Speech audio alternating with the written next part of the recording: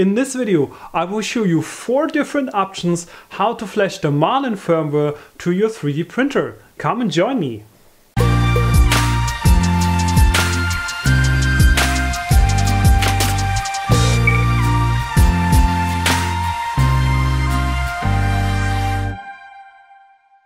Hello, my name is Daniel. Welcome to the Crosslink channel. I would like to help you being more successful with 3D printing. And if you're new to this channel, please consider subscribing. Flashing the Marlin firmware, this is one of the most requested topics on this channel. Also, I do get most of the questions on this topic, so I thought it's time for an updated video about what are the options and most common issues and how to fix those when flashing the Marlin firmware. To really find the right approach for you, I encourage you to watch the entire video first and then make a decision. So let's start with the most commonly mentioned approach to flash firmware, which is using the USB cable. Let's clarify some of the background about this method first. By the way, one quick tip up front that fixes already a lot of issues with the USB method and also applies to all other methods mentioned in this and the other videos. Never flash firmware with the USB cable when it's plugged into a USB hub. Always plug in the USB cable directly in one of the computer's ports. I can assure you that that will prevent so many weird problems. Using the USB cable to flash firmware requires a piece of software being installed on your printer that's called the bootloader.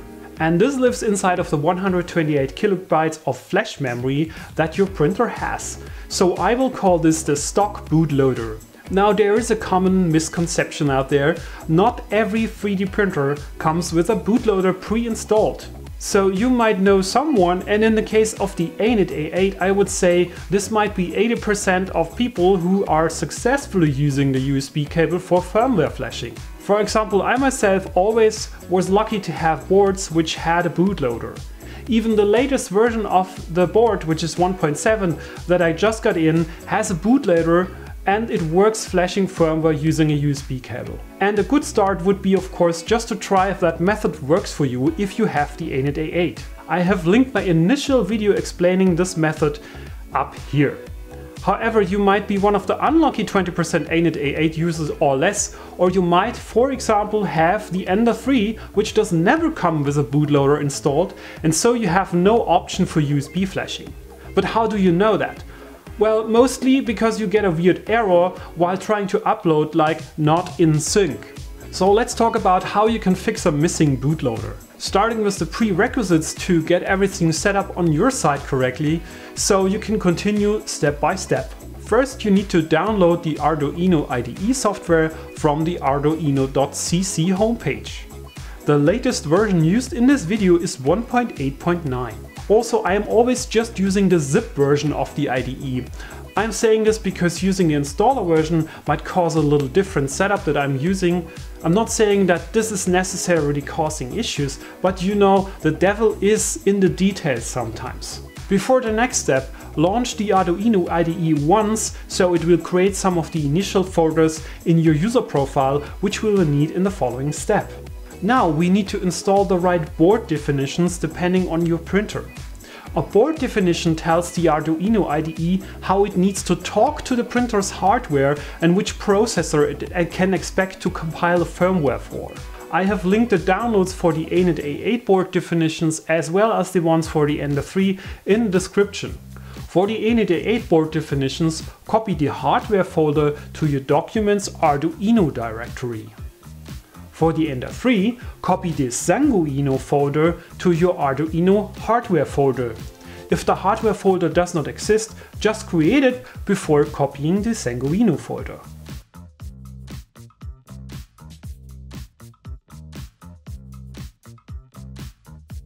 Next up is what kind of programmer do you want to use. I made a very detailed video how to fix a missing bootloader using an Arduino UNO and some jumper wires, which is one of the valid options. So if you want to follow that, just watch the video I've linked up here. But there's also 2 other simpler options, so stick with me, I'm showing you both options in detail now. Let's start with the first option, which is called the USBAsp Programmer. It's a tiny USB stick-like adapter that plugs into your USB port, and on the other side it's connected to the display cable, and then you will need an adapter from 10 pins to 6 pins that plugs into your mainboard. Now you might ask, in case of the Anet A8, why do I need an adapter from 10 to 6 pins when the cable is perfectly fitting into the mainboard connector? The reason is simply that the programmer does use a different pin layout for flashing the firmware than the connector on the Anet A8 mainboard, so you need to use this adapter, otherwise you will simply fail uploading the firmware. On the Ender 3 it's a little more obvious that you need the 6-pin connector because there is a 6-pin counterpart on the board for attaching the programmer. The package of USBAsp plus the adapter will cost you between $9 and $13 on Amazon. Links are in the description. Now with Windows 10 by default, the USBAsp is not recognized correctly, so we need to install a special driver to make the USBAsp visible to the Arduino IDE. The easiest way to install the driver is using the ZADIC tool. I've put a link to the download page in the description. So start by first plugging in the USBAsp into a USB port of your computer. Then open the ZADIC tool. Then select Options, List all devices. From the list of devices, find the entry that is called USBAsp and select it. And then from the list of drivers available, select the WinUSB driver and click on the Replace Driver button. After the installation has completed, you should get a confirmation pop-up. Now finally check that the driver is correctly installed by right-clicking the Windows Start button and selecting the Device Manager. In the Device Manager there should be a USBAsp entry in the Universal Serial Bus Devices section. The second option you have as a programmer is the so-called USBTinyISP. It's very similar to the USBAsp, but it has the advantage that it can be used with the USB cable from the printer, which gives you a little more distance PC to printer. It's also available on Amazon, but it doesn't come with the 10 to 6 pin adapter by default, which you will need to purchase separately. To install the drivers for the USBTinyISP, go to the link in the description, which takes you to the Adafruit driver download page. Install the driver software and make sure that the USBTinyISP option is selected. After this, the USBTinyISP should be visible in the Device Manager in the libUSB Win32 Devices section. Now you are ready to connect your board to the programmer device, but please turn on the printer's power if you are doing this while all the motors and fans are connected to the main board, because otherwise those will be powered from the USB port, which might be overloading your programmer or your USB port. For the Anet A8, plug in the adapter into the middle 3 pins of the J3 connector. So on each side of the 6-pin connector of the adapter there should be 2 pins visible. The connector's open slot at the 10-pin side should be facing towards the LCD connector. On the Ender 3 just plug the adapter into the 6-pin ISP connector located next to the display connector.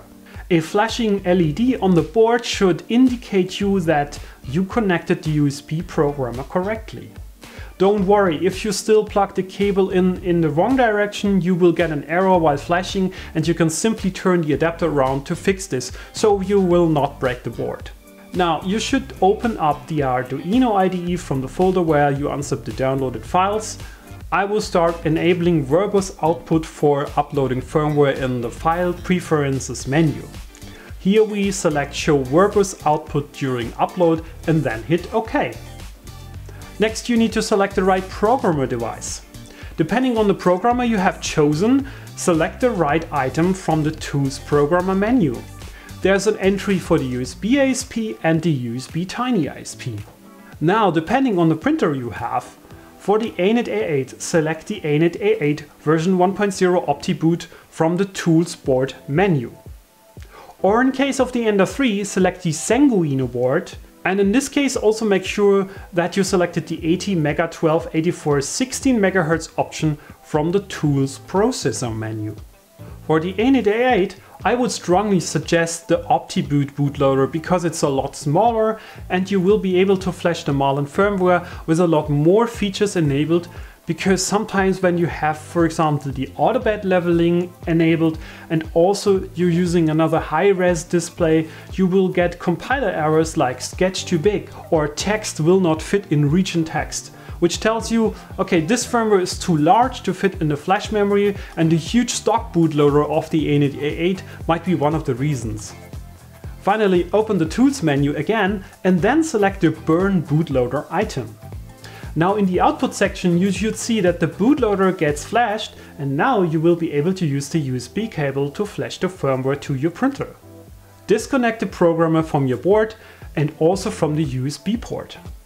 And now connect your printer to the computer directly using the USB cable. Make sure you have selected the right COM port in the Arduino IDE, and you should be able to upload a new firmware using the Sketch Upload menu item. Easy, isn't it? Now, if you have further questions or problems, I'll be in the comment section down below to help you. Or you might want to join our Discord channel, where we are building a community of experts who want to help each other being more successful with 3D printing. That's it for today. If you appreciate this video, please smash the like button, consider subscribing to my channel to support me creating new content for you, and hit the bell notification icon if you want to get notified every time I post a new video. Thanks for watching, see you in the next one, bye bye!